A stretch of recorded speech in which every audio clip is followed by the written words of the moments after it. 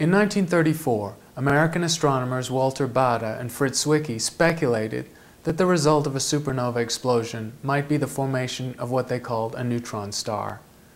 If the burned-out core of a massive star is more than 1.4 times the mass of the Sun, degeneracy pressure of the electrons is not sufficient to support the core against further gravitational collapse. The collapse occurs, electrons and protons coalesce to form neutrons.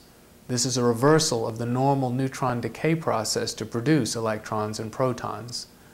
In this form of the material, the neutrons with no electrical charge are packed close like eggs in a crate, and the density rises to a phenomenal 10 to the power 17 kilograms per meter cubed. Pure neutron material is the density of an atomic nucleus, but this is an entire star. A thimbleful of this material brought back to Earth would weigh 100 million tons.